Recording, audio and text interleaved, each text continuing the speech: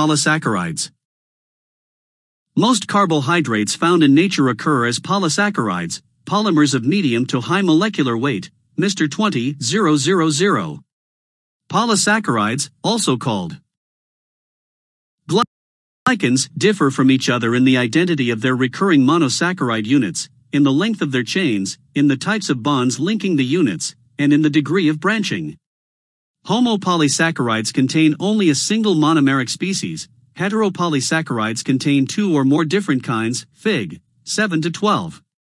Some homopolysaccharides serve as storage forms of monosaccharides that are used as fuels. Starch and glycogen are homopolysaccharides of this type. Other homopolysaccharides, cellulose and chitin, for example, serve as structural elements in plant cell walls and animal exoskeletons. Heteropolysaccharides provide extracellular support for organisms of all kingdoms.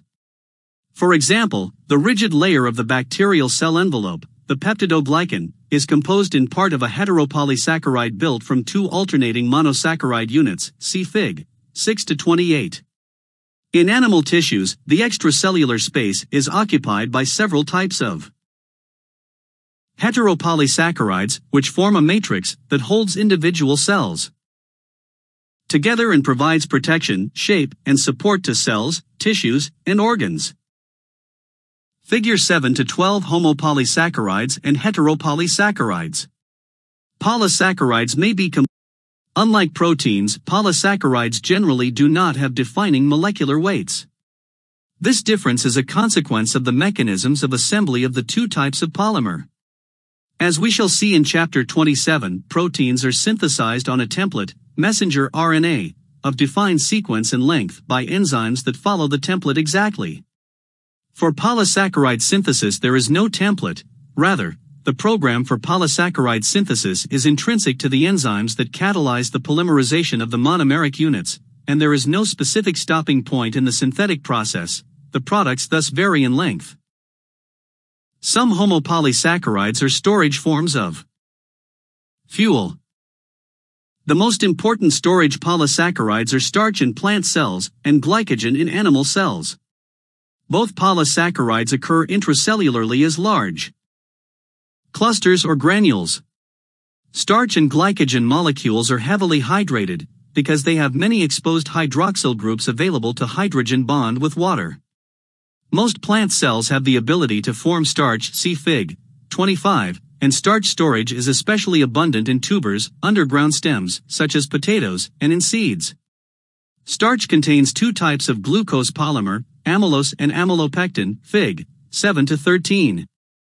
Amylose consists of long, unbranched chains of D-glucose residues connected by alpha-1,4 linkages, as in maltose. Such chains vary in molecular weight from a few thousand to more than a million. Amylopectin also has a high molecular weight, up to 200 million, but unlike amylose is highly branched. The glycosidic linkages joining successive glucose residues in amylopectin chains are alpha-1,4. The branch points, occurring every 24 to 30 residues, are alpha-1,6 linkages. Figure 7 to 13 mobilization of starch for energy. Glycogen is the main storage polysaccharide of animal cells. Like amylopectin, glycogen is a polymer of alpha-1,4 linked glucose subunits with alpha-1,6 linked branches, but glycogen is more extensively branched, on average, a branch every 8 to 12 residues, and more compact than starch. Glycogen is especially abundant in the liver, where it may constitute as much as 7% of the wet weight. It is also present in skeletal muscle. In hepatocytes, glycogen is found in large granules, see Fig. 15 to 26, which are clusters of smaller granules composed of single, highly branched glycogen molecules with an average molecular weight of several million. The large glycogen granules also contain, in tightly bound form, the enzymes responsible for the synthesis and degradation of glycogen, see Fig. 15 to 42. Because each branch in glycogen ends with a non-reducing sugar unit, a glycogen molecule with N branches has N+1 non-reducing ends, but only one reducing end. When glycogen is used as an energy source, glucose units are removed one at a time from the non-reducing ends. Degradative enzymes that act only at non-reducing ends can work simultaneously on the many branches, speeding the conversion of the polymer to monosaccharides. Why not store glucose in its monomeric form? It has been calculated that hepatocytes store glycogen equivalent to a glucose concentration of 0.4 m. The actual concentration of glycogen, which is insoluble and contributes little to the osmolarity of the cytosol, is about 0.01 μm. If the cytosol contains 0.4 m glucose, the osmolarity would be threateningly elevated, leading to osmotic entry of water that might rupture the cell, see Fig. 2-13. Furthermore, with an intracellular glucose concentration of 0.4 m and an external concentration of about 5 mm, the concentration in the blood of a mammal, the free energy change for glucose uptake into cells against this very high concentration gradient would be prohibitively large. Dextrins are bacterial and yeast polysaccharides made up of alpha-1,6. Linked poly-D-glucose all have alpha-1,3 branches, and some also have alpha-1,2 or alpha-1,4 branches. Dental plaque, formed by bacteria growing on the surface of teeth, is rich in dextrins, which are adhesive and allow the bacteria to stick to teeth and to each other. Dextrins also provide a source of glucose for bacterial metabolism. Synthetic dextrins are components of several commercial products, for example, Cefidex, used in the fractionation of proteins by size exclusion chromatography, see Fig. 3-17b. The dextrins in these products are chemically cross-linked to form insoluble materials of various sizes. Some homopolysaccharides serve structural roles. Cellulose, a tough, fibrous, water-insoluble substance, is found in the cell walls of plants, particularly in stalks, stems, trunks, and all the woody portions of the plant body. Cellulose constitutes much of the mass of wood, and cotton is almost pure cellulose. Like amylose, the cellulose molecule is a linear, unbranched homopolysaccharide, consisting of 10,000 to 15,000 D-glucose units. But there is a very important difference. In cellulose the glucose residues have the beta configuration, Fig. 7-14, whereas in amylose the glucose is in the alpha configuration. The glucose residues in cellulose are linked by beta-1,4 glycosidic bonds, in contrast to the alpha-1,4 bonds of amylose. This difference causes individual molecules of cellulose and amylose to fold differently in space, giving them very different macroscopic structures and physical properties, see below. The tough, fibrous nature of cellulose makes it useful in such commercial products as cardboard and insulation material. And it is a major constituent of cotton and linen fabrics. Cellulose is also the starting material for the commercial production of cellophane, rayon, and lyocell. Figure 7. Glycogen and starch ingested in the diet are hydrolyzed by alpha-amylases and glycosidases, enzymes in saliva, and the small intestine that break alpha-1,4 glycosidic bonds between glucose units. Most vertebrate animals cannot use cellulose as a fuel source, because they lack an enzyme to hydrolyze the beta-1,4 linkages. Termites readily digest cellulose, and therefore would, but only because their intestinal tract harbors a symbiotic microorganism, trichonympha, that secretes cellulase, which hydrolyzes the beta-1,4 linkages, Fig. 7-15. Molecular genetic studies have revealed that genes encoding cellulose-degrading enzymes are present in the genomes of a wide range of invertebrate animals, including arthropods and nematodes. There is one important exception to the absence of cellulase in vertebrates. Ruminant animals such as cattle, sheep, and goats harbor symbiotic microorganisms in the rumen, the first of their 4 stomach compartments, that can hydrolyze cellulose, allowing the animal to degrade dietary cellulose from soft grasses, but not from woody plants. Fermentation in the rumen yields acetate, propionate, and beta-hydroxybutyrate, which the animal uses to synthesize the sugars in milk. Biomass that is rich in cellulose can be used as starting material for the fermentation of carbohydrates to ethanol, to be used as a gasoline additive. Switchgrass is a common biofuel crop. The annual production of biomass on Earth, accomplished primarily by photosynthetic organisms, is the energetic equivalent of nearly 1 trillion barrels of crude oil when converted to ethanol by fermentation. Because of their potential use in biomass conversion to bioenergy, cellulose-degrading enzymes such as cellulase are under vigorous investigation. Supramolecular complexes called cellulosomes, found on the outside surface of the bacterium Clostridium cellulolyticum, include the catalytic subunit of cellulase, along with proteins that hold one or more cellulase molecules to the bacterial surface, and a subunit that binds cellulose and positions it in the catalytic site. Figure 7-15 Cellulose breakdown by trichonympha. A. The termite Cryptoterms domesticus gnaws off and ingests particles, teems with bacteria. A major fraction of photosynthetic biomass is the woody portion of plants and trees, which consists of cellulose plus several other polymers derived from carbohydrates that are not easily digestible, either chemically or biologically. Lignins, for example, make up some 30% of the mass of wood. Synthesized from precursors that include phenylalanine and glucose, lignins are complex polymers with covalent crosslinks to cellulose that complicate the digestion of cellulose by cellulase. If woody plants are to be used in the production of ethanol from biomass, better means of digesting wood components will need to be found.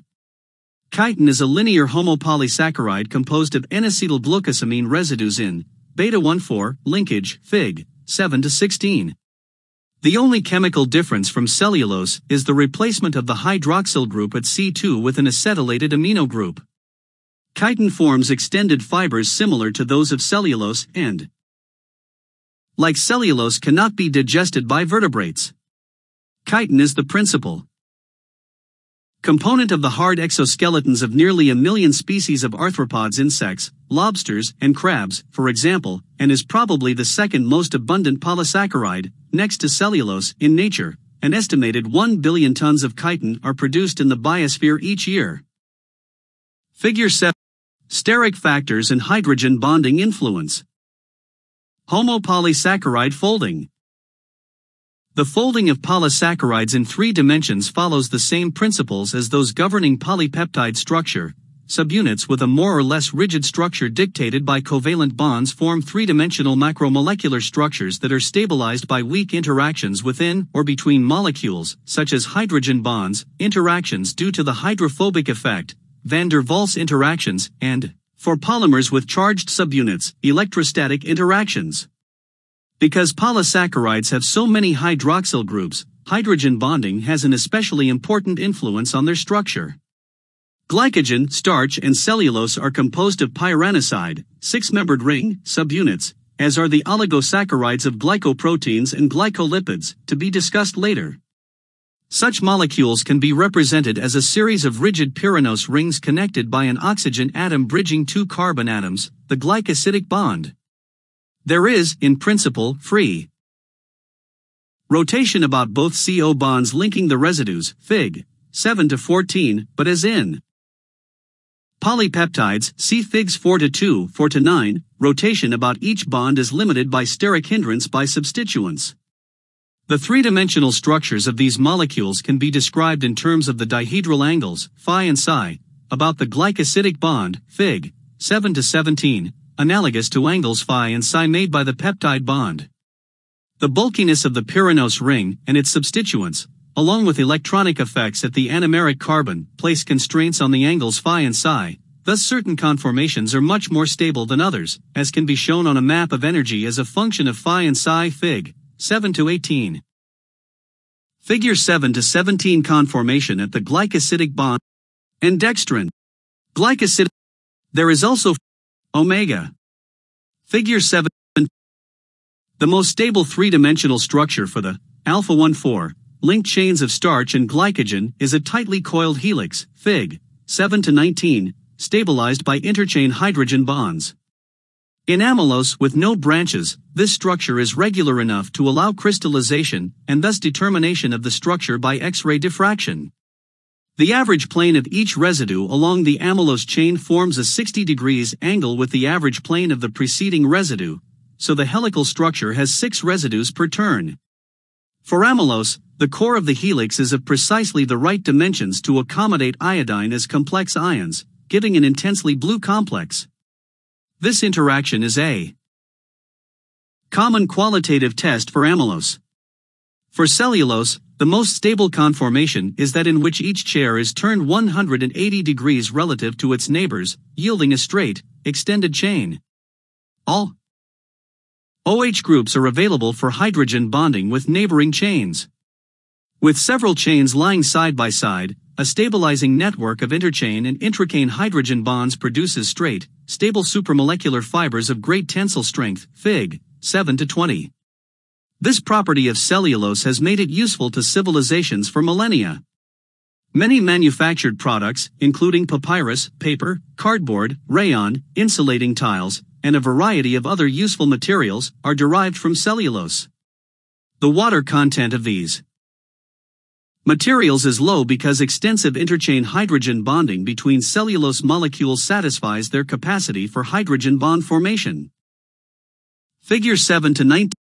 Figure 7-20.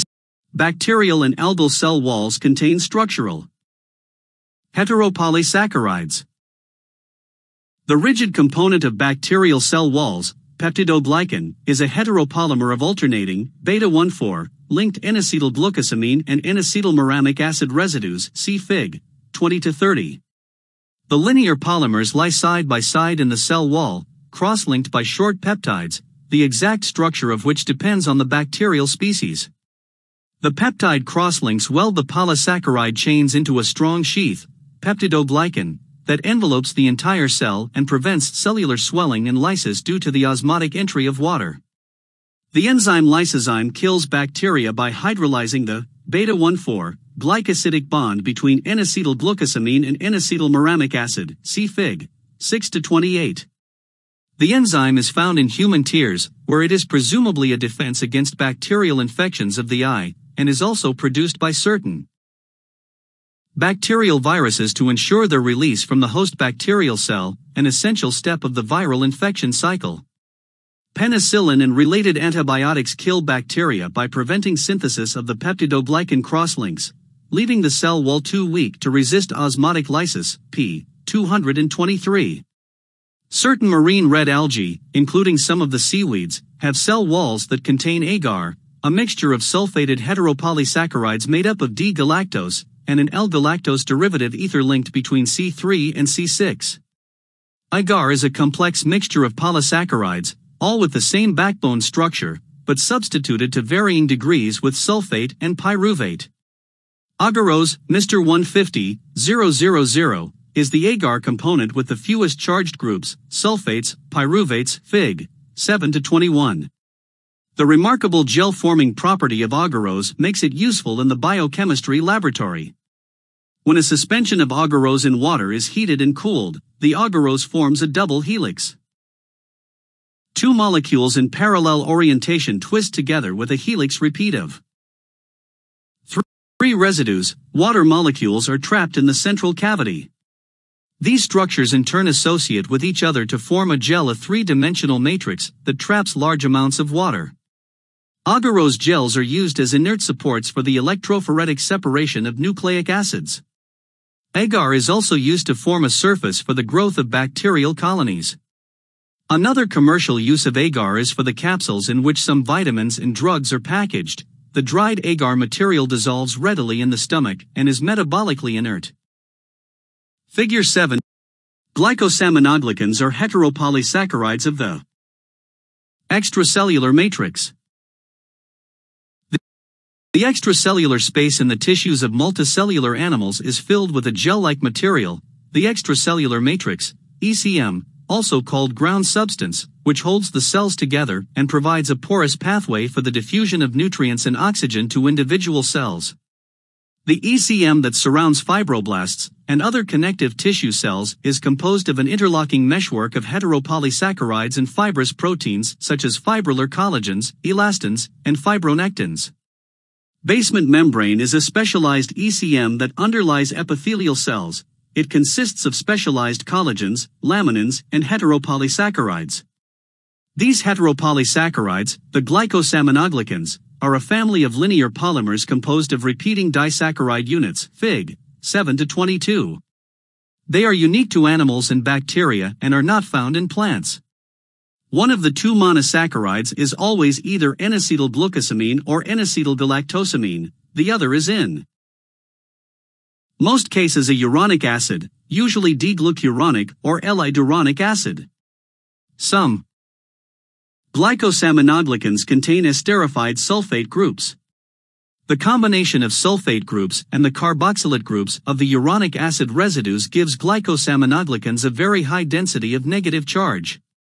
To minimize the repulsive forces among neighboring charged groups, these molecules assume an extended conformation in solution, forming a rod-like helix in which the negatively charged carboxylate groups occur on alternate sides of the helix, as shown for heparin in Fig. 7-22. The extended rod form also provides maximum separation between the negatively charged sulfate groups. The specific patterns of sulfated and non-sulfated sugar residues in glycosaminoglycans allow specific recognition by a variety of protein ligands that bind electrostatically to these molecules. The sulfated glycosaminoglycans are attached to extracellular proteins to form proteoglycans, section 7.3. The glycosaminoglycan hyaluronic acid, contains alternating residues of D-glucuronic acid and N-acetylglucosamine, Fig. 7.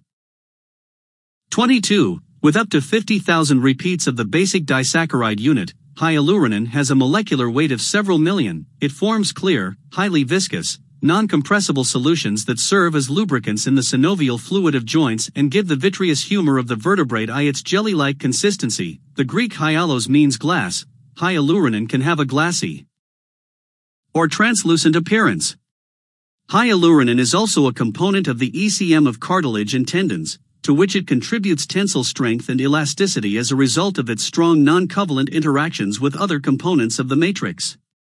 Hyaluronidase, an enzyme secreted by some pathogenic bacteria, can hydrolyze the glycosidic linkages of hyaluronan, rendering tissues more susceptible to bacterial invasion.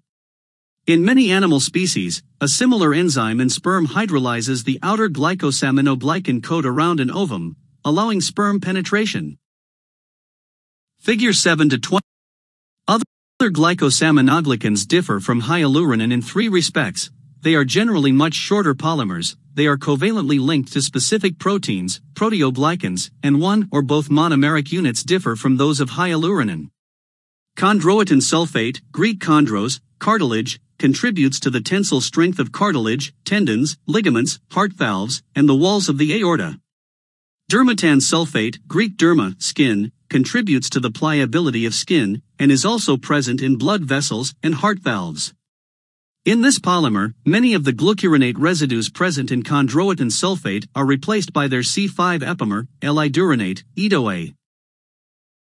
Keratin sulfates, Greek keras, horn, have no uronic acid, and their sulfate content is variable. They are present in cornea, cartilage, bone, and a variety of horny structures formed from dead cells, horn, hair, hoofs, nails, and claws.